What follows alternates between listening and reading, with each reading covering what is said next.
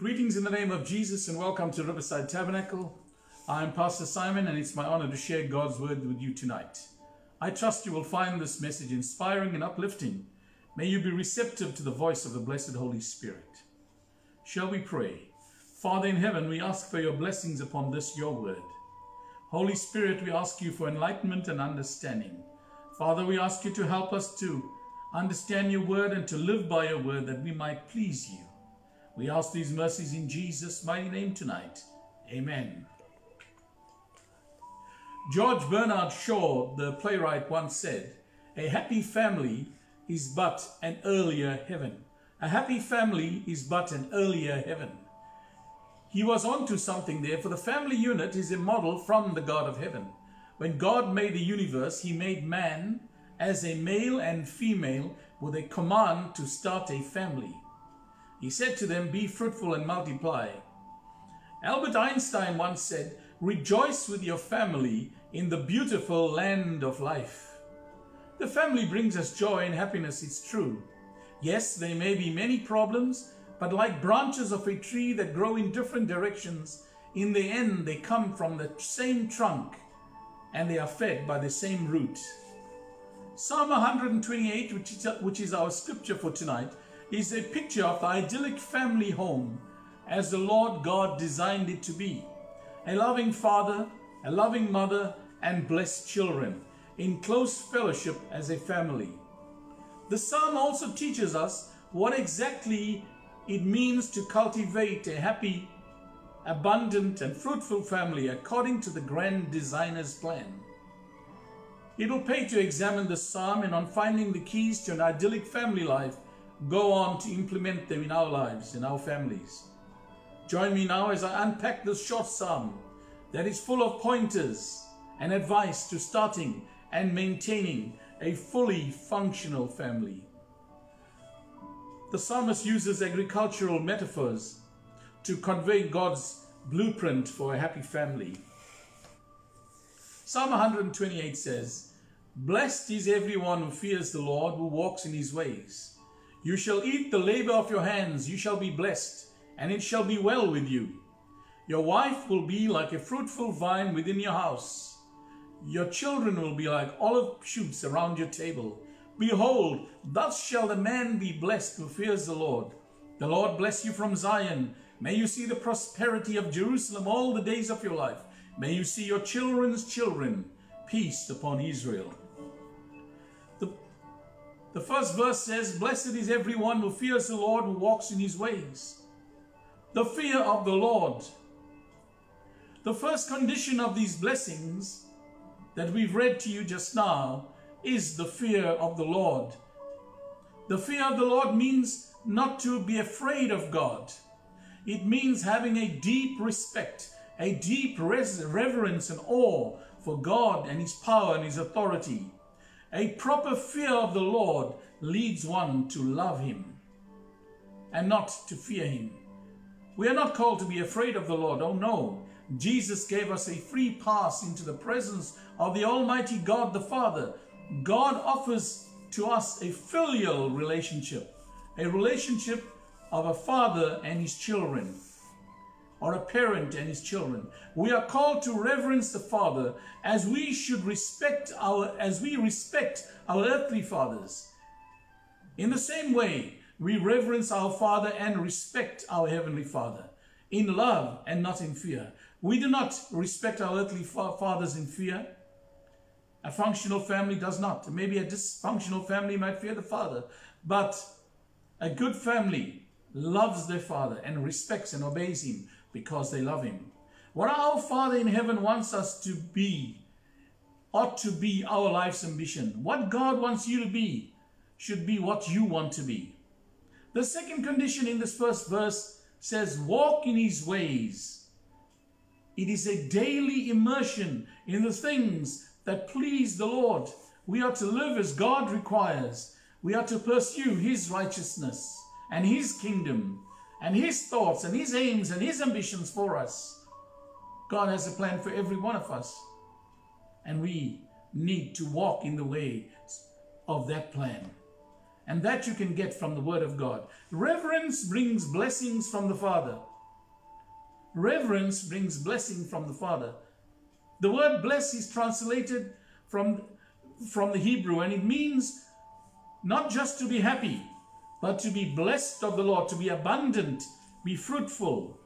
It refers to blessings from God, not man. The blessings of the Lord far exceed the blessings of man. The blessings of man are temporal, and they are specific. They might work in one area of your life and not in others. But the Father, our Heavenly Father's blessings are holistic. One is blessed when one is blessed in all areas of one's life. We shall uncover the familial blessings that God gives us in the Psalm in the next few minutes. You shall eat the fruit of your labor. You shall eat the fruit of the labor of your hands, the psalmist writes. You shall be blessed, and it shall be well with you. It is the Lord who gives us the power to work, or the ability to get wealth. And it is He who gives us opportunity and the grace to live, to enjoy it. It is a common fallacy amongst us that we plan and we achieve because of the skill that we possess. Without the blessings of the Lord, our labor is in vain. We find many who labor their whole life, and just when they get ready to enjoy their retirement, they die. How many people you know will look forward to their retirement, and within a few years from the time they stop working, they've died? And all the money they've earned, all the wealth they've accumulated, all the material wealth is gone. The rich fool in Luke 12 demonstrates this. He had achieved his life's objective. He had done exceedingly above and more abundantly than he could even dream of. And he was ready to take life easy. He said, I'm going to build bigger barns and store my grain because I've achieved a harvest for many years. And the Lord said to him, thou fool, tonight I require your soul. His soul was called up. And the question is, who's going to enjoy the wealth that he worked so hard to create? God promises to bless one with long life to enjoy the fruit of his labor. Those who are blessed by the Lord live longer. That is a huge blessing, one which we all long for, but are never assured of unless we walk in his ways. If you walk in his ways, God is saying, you will enjoy the labor or the fruit of your labor. God says that you'll eat the fruit of your labor. You will be blessed.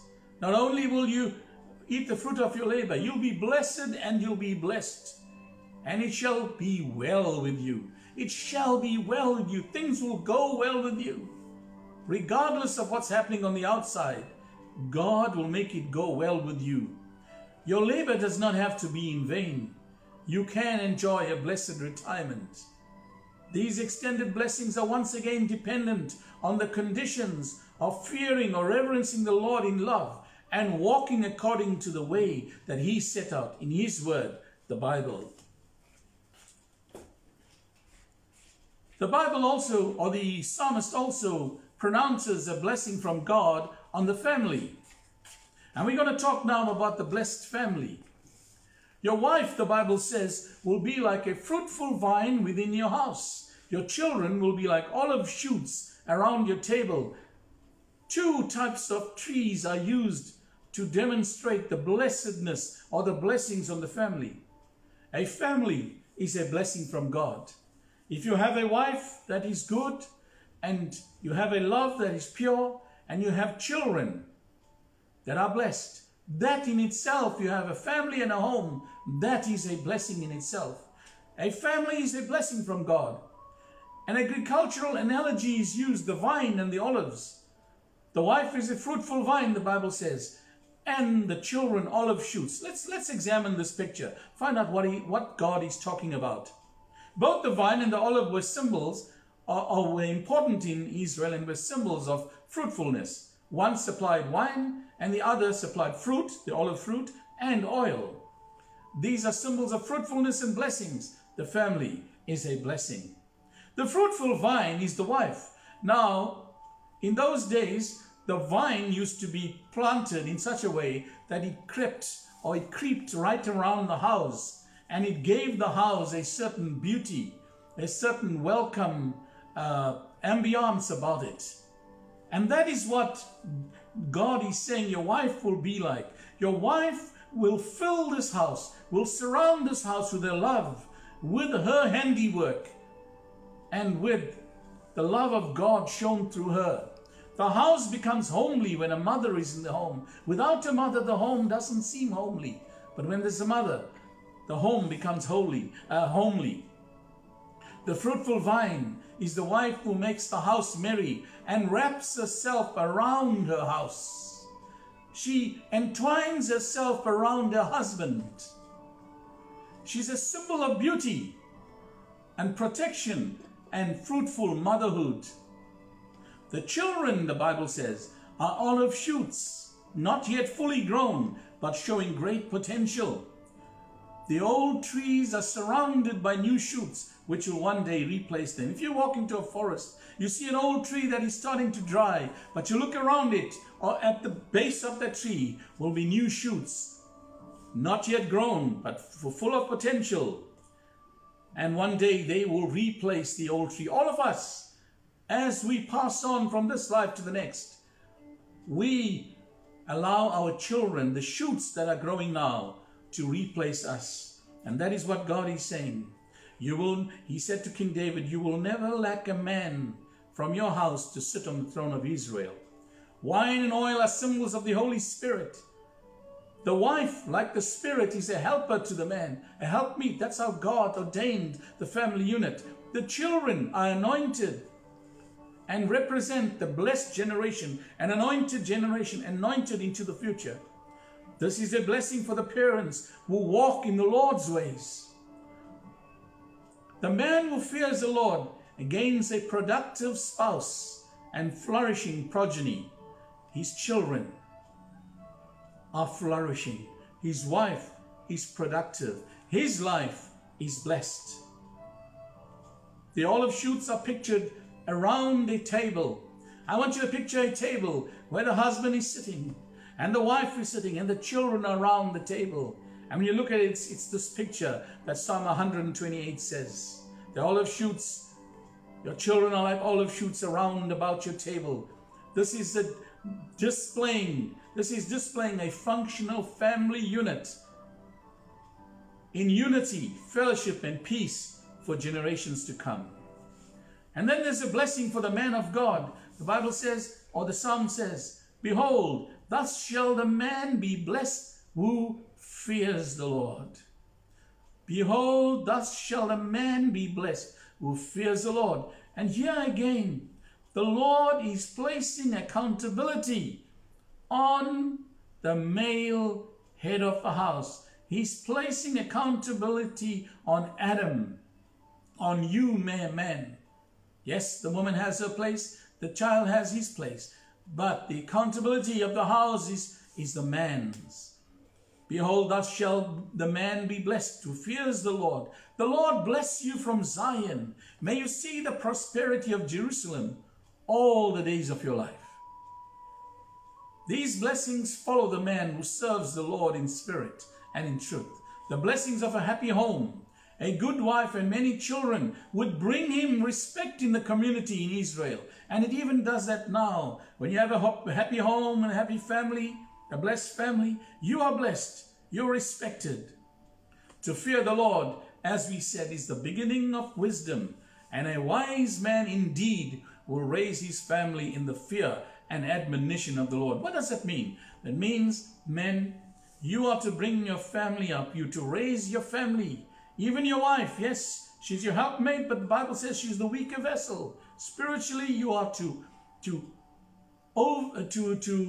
cover her, to hold her to the Lord, to keep her there, to keep the children there. Bring in the fear and the correction of the Lord. Then God says to the man who fears him, who brings up his family according to the plan of God, he says, the blessings are personal firstly, and secondly, national. The home and the nation are blessed. How blessed a country would it be if all our families walked in accordance with the scriptures? How blessed would our family, our country be? Not which is Zion to the people The Lord blesses his people through the workings of the church. So that's a threefold blessing. The Jews were proud of their religious heritage and wanted to see God's blessing come to Jerusalem. They yearned for their children to bring honor to Israel. Many of the Psalms end with a prayer for the prosperity of the city of Jerusalem and for the country of Israel. True patriotism begins in the home, where the love of God, family, and country are inextricably bound together. We have to love God, love our family, our country, and remember peace upon Israel. Generational blessings are also promised. It ends with the words, "May you see your children's children. Peace be upon Israel." This verse pronounces peace on the family unit, both present and future, as well as the country. It is both a prayer and a blessing for 3 generations at least, if not more. A reverent man is blessed with grandchildren. Grandchildren are the crown of old men. Ask any grandpa and he will tell you he lives for his grandchildren. We older folk, we grandparents, we seem not only to live for our grandchildren, we seem to live again in our grandchildren. And what a joy it is, what a joy and a blessing it is to live to see our grandchildren grow up. So yes, there is a generational blessing. I experience it, you've experienced it. When you have grandchildren, you find they are the crown of old men and women. At the end of David's reign and the 40 years that his son Solomon reigned, there was peace in Jerusalem. Seeing your grandchildren implies a long and fulfilled life, as David saw a long and fulfilled life. In this psalm, we find there's 3 generations represented. The bride and the groom, the husband and the wife, they have children, and the children have children. And we go from a single man to a family with grandchildren in 6 short verses of the psalm. And all of them are walking with the Lord, working for the Lord. All of them are in the path and the design of God's family. Important to note here is that you, the one I'm speaking to right now, you can determine the outcome of your grandchildren's lives by building a good foundation built on the solid rock Jesus, using Jesus as the cornerstone, using the foundation that was laid down by God through the apostles and the prophets. You can determine how your grandchildren will live, not just your children. Parents are called to teach the ways of the Lord. And don't leave your child to figure it out as he grows. Many of us in the so-called modern independent thinkers tend to say, I won't make the decision for my children. When they marry across religious divides, or even if they marry within a religious background, they say, let the children decide on their own. That is not giving them freedom. That is abdicating your position. That is saying, I don't know how to do my job. I am not worthy to be a parent. Let the children do whatever they want. Let someone else influence them. Let me tell you, parent, you will be accountable to God one day. And God is going to ask you, I said in my word, teach the children. Bind it on the tablets of your hearts. It said, teach them when you sit down at the table, teach them the word of God. When you walk, teach them about the word of God. This psalm in itself is a psalm of accents. It's a psalm that was sung as they walked to Jerusalem to worship the Lord. As they walked to the temple, the families used to recite the psalm to music, to the sound of stringed instruments, and get it embedded in their heart that they should follow the Lord. Parents, you ought to teach the children the ways of the Lord. Don't leave them to figure it out. Because if you leave them to figure it out on their own, one day you'll be surprised, or don't be surprised, when they are serving some foreign god and they don't want to come back to serve with you. no one would rightly allow a child to make an uninformed decision. As a parent, you won't let your child carry a big bag. So why would you allow the child to make a big decision? Don't let them make an uninformed decision. Parents, you are to teach your children as is commanded in Deuteronomy 11:19. Go home and read that. Oh, well, you are home. But read it later. Deuteronomy 11:19. The Bible says you shall teach your children. You shall teach your children. You shall drum it in their heads. The ways of the Lord. You are accountable for them. My illustration tonight is called From the Mouths of Babes. It's a brilliant little story that I read many years ago, and I found it again, so I just want to read it to you. Or tell it to you, really. A couple with a young baby were seated in a restaurant. They'd gone out for their evening meal. The baby was in his high chair. He'd already eaten, and he was sitting in his high chair while the parents ate. Suddenly, the baby gleefully said, "Hi there." He pounded his little hands on the high chair tray. He was excited. His eyes were crinkled in laughter and his mouth in a toothless grin as he wriggled and giggled with merriment. He was so excited. The mother noticed this and looked around to find the source of the little boy's joy. And there it was. It was a dirty-looking man in baggy pants and shoes with holes. His shirt was torn. His hair was uncombed and unwashed. His face was grimy and unshaven. The woman was sure that although he was not near her, she was so sure that he must be smelling badly. He looked so dirty. His overcoat was tattered, but he was waving. And he was saying to the child, "Hi there, baby. Hi there, big boy. I see you." He was playing peekaboo with the child. The parents were embarrassed, but the baby was enjoying himself, laughing with the old man, blocking his eyes, looking at him, blowing kisses and doing everything a child does. And these two seemed to be in their own world. The old geezer was creating quite a nuisance, according to the mother and father, because all eyes were on him and the baby. Everyone in the restaurant turned and looked at them as they carried on doing as they carried on laughing and talking to each other. The mother looked at this old man and she said, in her mind, "He's obviously drunk." And she was unhappy that he was talking to her child. The couple ate in self-conscious silence as the old bum and the young child continued their happy game. The parents hurried to the meal. They just wanted to get out of there. As soon as the meal ended, the mother grabbed the little child and she tried to get out of there. The husband was still paying. She wanted to get out before the old man made any more of a spectacle. As she left, she found all of a sudden, as she tried to get through the door, the old man stood between her and the door, intent on speaking to his little new friend. As she tried to ignore him and squeeze past, the child reached up with both arms and propelled himself. The young mother was mortified. She was speechless. She was upset.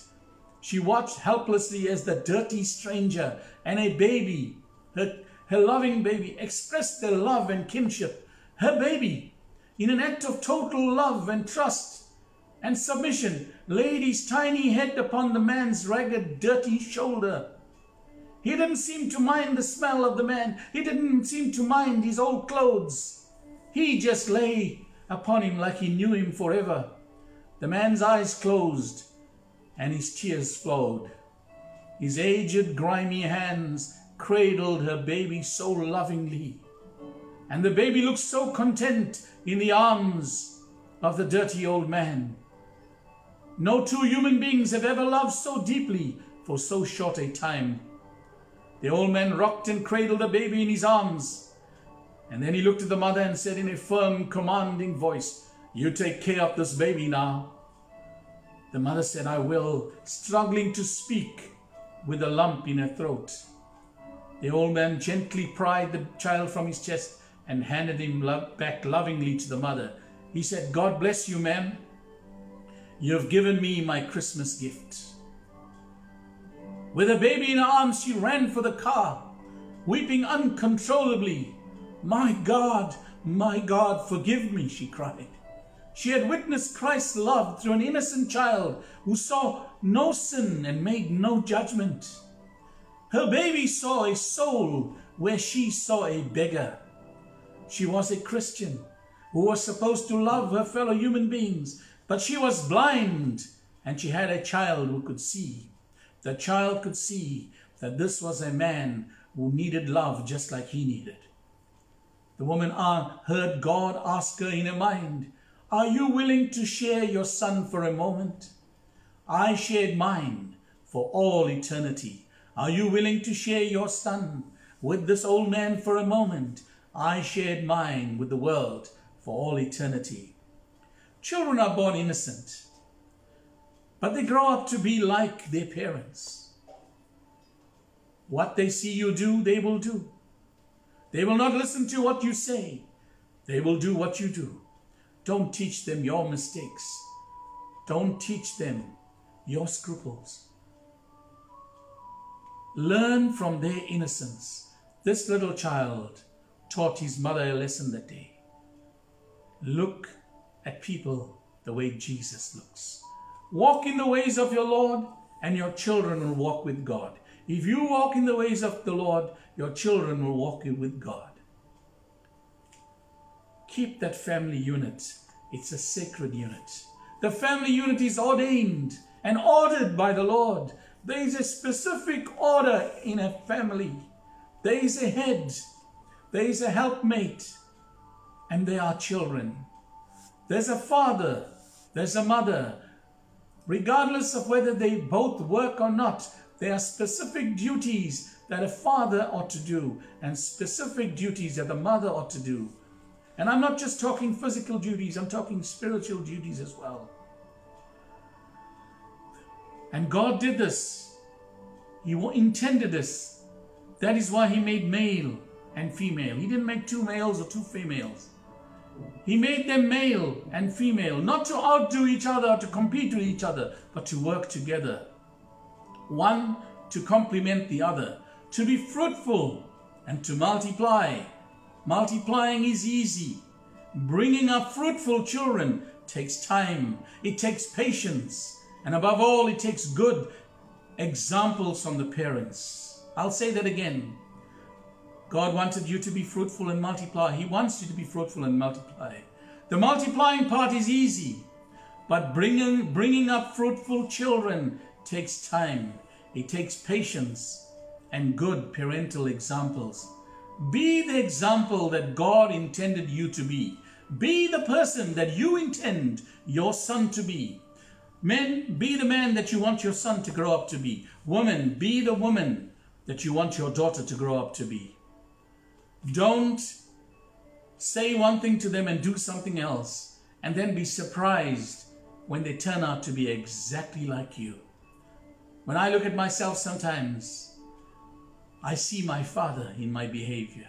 I see my mother in my thinking. And I understand I am a product of those two people. Treasure your family. Hold them sacred and close to your heart. God wants to bless you individually and as a family. We are made in His image, people. We are made in the image of God. God is one being in three persons, united in everything. That is God's blueprint for a blessed family. One family, many persons, united in God, love and purpose to attract and to live in the blessings of a happy home. United in God, united in love and united in purpose to attract and live in the blessings of a happy home. I trust you have enjoyed God's word and that it has been a blessing to you. If you were inspired by it, please share it with your friends and family. There is no copyright over my messages. All our messages can be found on our YouTube channel, Riverside Tabernacle. Please visit and subscribe. That's all you have to do. Visit it, listen, watch a video, like and subscribe. Remember, we are live on Facebook every Wednesday at 7 p.m. and Sunday mornings at 10 a.m. This is Pastor Simon, and as always, it has been my pleasure. Till next time, God bless you.